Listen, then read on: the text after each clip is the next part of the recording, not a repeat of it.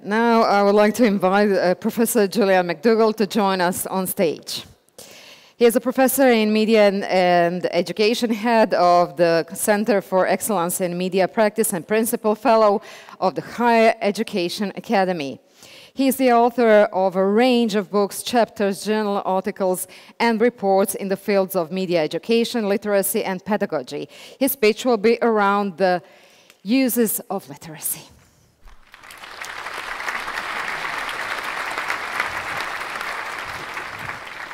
Thank you, and you can hear me okay. Please stay. I'm only going to be 15 minutes. I have a flight to catch, so I can guarantee I'm only going to be 15 minutes. Okay, I'm sorry. I have 3 apologies. Firstly, I'm sorry I'm from the UK. Sorry about Brexit. Secondly, sorry I'm not David Buckingham. I can't help it. I'm just not. And I now have to apologise as well, because that would have been a really interesting panel with an activity and very interactive, but now it's had to be changed and shortened just so I can come on here and talk. So 3 apologies, that's done. I'm going to talk for 12 minutes and show you a 3-minute video, and then we're out of here, lunch, and I promise I won't go over.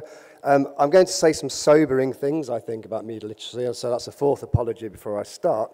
But I have worked in media education myself for 20 years, more than 20 years, and I studied media at university myself before. So for about 25 years, I've been in this project, media education, media literacy. So I include myself in these observations and in these reflections. I'm not saying it's about a community I'm not part of myself. Can my slides appear? There they are, okay. So, The Uses of Literacy was written 60 years ago, 1957, by Richard Hoggart. It remains a seminal text in the fields of literacy education and media education, and by extension, media literacy education.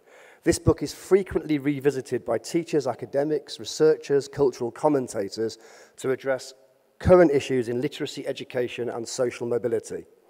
Exploring the uses of literacy amongst working class communities in the north of England, the book warned of popular culture's pacifying influence on the working class and set up an opposition between keen readers making use of mass literacy as an emancipatory affordance and the consumers of the new world of media culture. Thus, the uses of literacy are understood by Hoggart as double-edged, on the one hand enabling ordinary people new opportunities for social mobility, and on the other as a controlling force for the powerful. Hoggart's concern was with the relative benefits and threats to people of the transition to a mass popular culture. Our concern here at Media Meets Literacy in Sarajevo has been with the educational benefits of media literacy and by extension the social benefits. But my observation is that we've spent, again, more time on the threats than we have on educational practice, on teaching and on learning. We've spent more time, again, on the what of media literacy than the how of media literacy education. So 60 years on from Hoggart's book, media literacy is nothing new. We should understand our work here as being in a maturation phase for the field, beyond restating the need for media literacy, beyond definitions and beyond models of competence, towards enabling capable and transformative uses of media literacy. Consider who uses media literacy with the most success. Then consider whether those uses are pleasing to us, or whether we are happy that the most successful uses of media literacy are, I don't think it's controversial to say, generally reproductive of existing power relations, generally corporate, exploitative, manipulative, oppressive, or terrorist. In those 60 years, we've moved through the rapid development of mass media to the internet, Web 2.0, Media 2.0, and the proliferation of EdTech. John Potter, who spoke last night, and I have tried to account for the role of digital media in education and the uses of media literacy in our recent book by applying a conceptual framework from our 2 legacy traditions, first cultural studies and second new literacy studies. So I want to spend a few minutes now rehearsing the main conceptual framings offered to us by those 2 traditions. Firstly, cultural studies, and I want at the same time to pay tribute in this to the recently departed late Stuart Hall. So first, cultural studies, could we please play the video?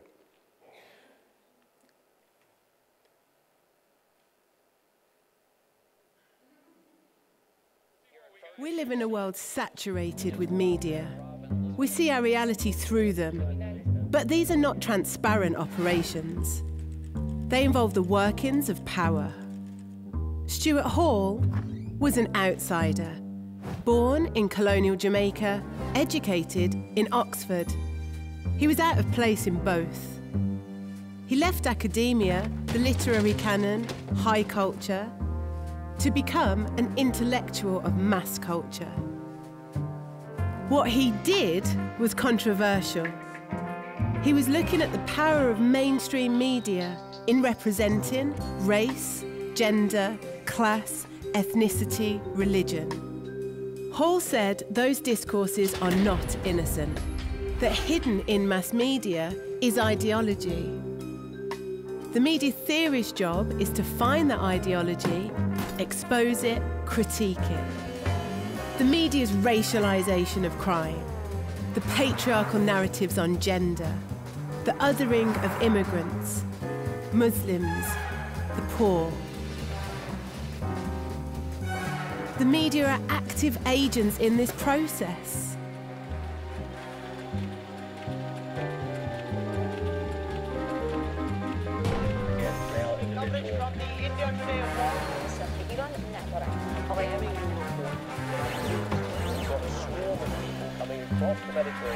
But what of the masses?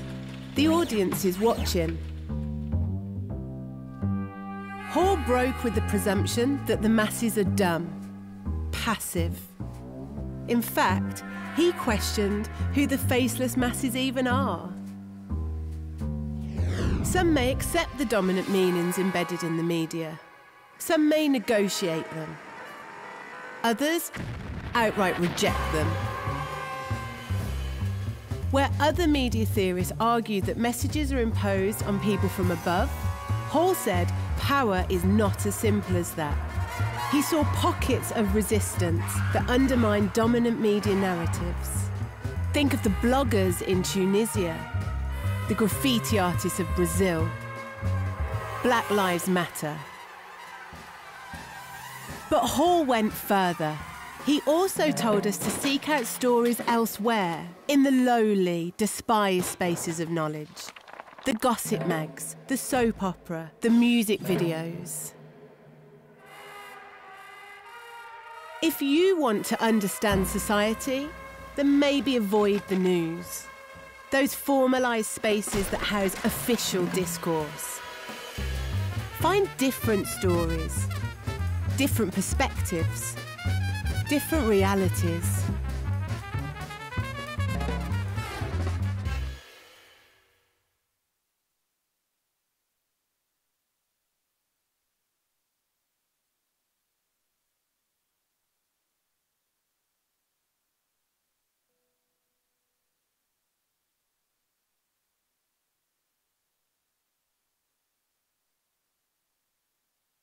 Okay, thank you.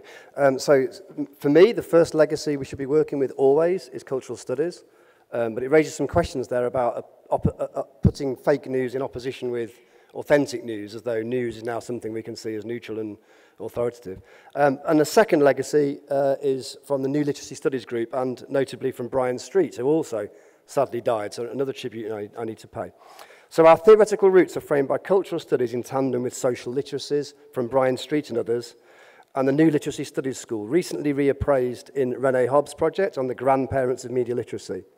So in my view, all of our work should be informed by and speak to and be theorised by both cultural studies and social literacies. And social literacies tells us that media literacy is best understood as a set of social practices rather than technical skills. There are different media literacies associated with different domains of life. Media literacy practices are patterned by social institutions and power relationships. And some media literacies have become more dominant, visible, and influential than others. So some thoughts and provocations with those things in mind. Does media literacy protectionism around things like fake news actually reinforce mainstream media hegemony? Is the competence model of media literacy in the community ignoring both of these formative traditions? Note these are provocations and thoughts, not that I think this, right? These are questions. Are we doing this? Does media literacy do little to develop critical pedagogies of resistance, the third spaces? I think we could agree that in the brilliant and informative sessions we've been in over the last 2 days, it's rare that we really talk about teaching and learning and how we approach these things through pedagogy. Some media literacies are given privilege over others, perhaps, and do those competence models support a schooled version of media literacy in the same way as English literature promotes a schooled version of literacy that renders most people illiterate rather than including them as literate? Are we in danger of doing that? And are we in danger of accepting static media literacy models that can't integrate the kinds of dynamic literacies that John and I have written about in the book? I don't know, but they're thoughts. I'm also keenly aware that there's a highly specific context here in Sarajevo, of course. And you don't need me to tell you this, and I'm not qualified coming from the UK to lecture you on it by any means, so I won't. But recently, I've given speeches and run workshops on media literacy in Lebanon, in South Africa, in Latvia, and in each region, the objective of what we were doing was to conceive of a third space between the global frameworks from the US, the EU, UNESCO, and our conceptual legacies, cultural studies and new literacy studies, and the clear and present media literacy needs of people in those localities. Just as Hoggart was thinking about the specific experiences of people in Hunslet, Yorkshire, in the north of England in the 1950s. We can't just import models, competencies, and concepts, for example, civic engagement, into local contexts without being acutely sensitive to the need to work in a reciprocal way. And how reflexive are we as a community of practice? Have we thought about what and who we represent when we talk about media literacy to each other? Whose literacy are we privileging? Who gets to speak? Who is spoken for and about?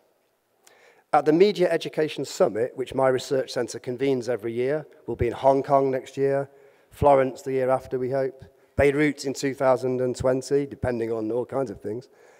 At that conference, we include a youth summit. So we're forced to put our research findings and arguments about young people and their media engagements into dialogue with young people.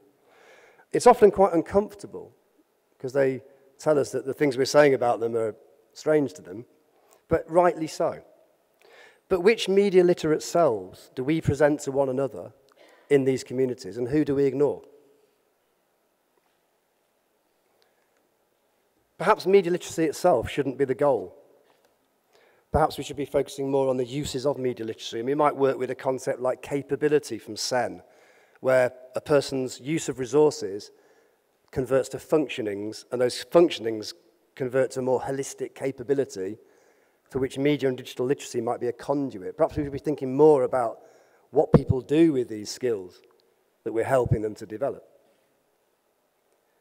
Media literacy is used, I'm sorry, still mostly for bad things, and often by white men. Are we thinking about this? Is our project, therefore, so far a failure? Offer a positive celebratory wrapping up of the conference, they said. But I think it's something for us to go away thinking about. It's been an amazing conference. I'm incredibly grateful and honoured to be here as David Buckingham's replacement, but nevertheless. But, you know, these are serious things I think we need to think about as well as celebrating our work as we go forward. So to finish, and I include myself, what different uses of media literacy do we want to see as a result of our work in our local contexts? If nothing else, I've stuck exactly to time. Enjoy your lunch, enjoy your travels. Thanks for listening. Bye.